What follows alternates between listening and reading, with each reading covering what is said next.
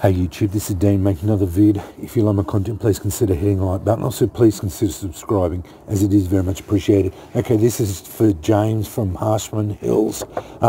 Just talking about strikers and snapping files off. That was a snapped off file. So what I was talking about, quenching them, yeah, I suggest doing it. If you're not happy with the way it sparks, you may have got it a little bit hot while you're grinding it. That can happen. It's very easy to do, but it may have just been tempered too much while it was being made, so they don't spark the best sometimes. You can yeah, certainly put it in the forge, take it up to bright orange. It'll go an orange yellow color. Have a magnet beside it, so yeah, get a good soak over the whole thing. The whole striker should be orange. Tap it against a magnet. It shouldn't stick to the magnet. Once it's past magnetic and not sticking to the magnet, straight into water. Swish it around in figure eights like that. That stops air bubbles from forming around the striker as it's quenching, and that'll get a good quench and over the whole thing. That'll harden it to as hard as possible. You don't have to be in there for about 20 seconds. Pull it out. It'll be safe to touch then. It'll have been completely cooled. It'll be as hard as you can make it then. Once that's done, don't drop it, because it'll be 65 Rockwell then. Then you have to grind it all the way around. What I was saying is clean it all up. So decarb it by grinding it, grind it all the way around, just clean it up, dipping it in water all the time just to make sure it's nice and cool. But see how I've got these nice curves here? That's for this action. That's gives it a good thing. But clean it all up all the way around just to give it a nice user-friendly thing. Also, make sure you clean up on the edges here so that the teeth don't touch as you're sparking.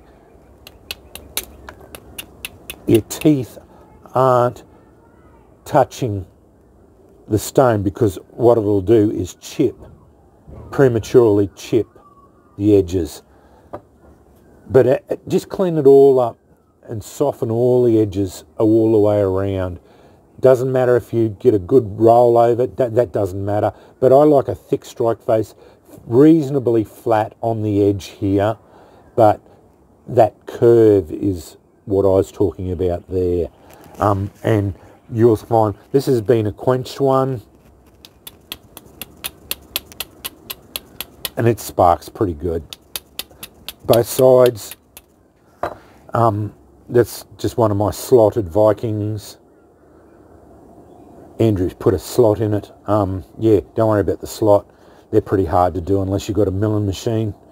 Andrew's got a milling machine, so that's good. But yeah, hope that helps.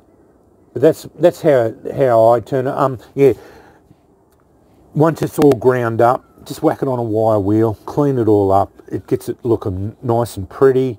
And yeah, just grind them all up. Just as I said, make sure you're dipping them all the time when you grind after they're quenched, because you don't want them to get hot. You should be always able to touch it as you're grinding, because otherwise, if it's too hot to touch, you might have to put it back in the quench tank and re-quench it.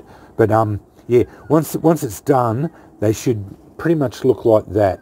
This has got a few scuff marks because I've been striking it. But yeah, just clean them all up, and just, as I said, make sure you go around all the way around here, just to take the file teeth off, because you don't want any file teeth at all around it to touch, because all file teeth do is prematurely burn your edge out.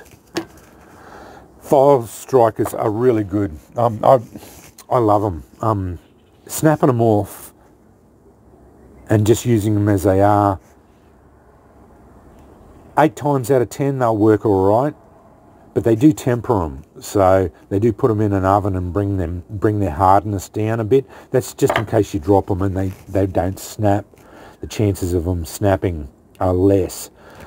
But strikers have got to be as hard as they possibly can to get the best sparks. So that's why these are not tempered. I don't temper mine at all. And yeah, putting them in the quench tank, you'll probably make them 65 Rockwell, you know, to be able to get them to spark. This is on quartzite that's fairly blunt, but as you can see, this one sparks really well. It's one of the better on either side. So yeah, anyway, I hope that helps. Yeah, just going through, it's a bit hard on texting, going back and forth, but yeah, as I said, bright orange, non-magnetic, straight into water, swish it around, then straight out onto the grinder, grind it all the way around, soften all the edges, keep it cool, then onto the wire brush, clean it all up, and you'll have a really nice striker. Yeah, they turn up really well.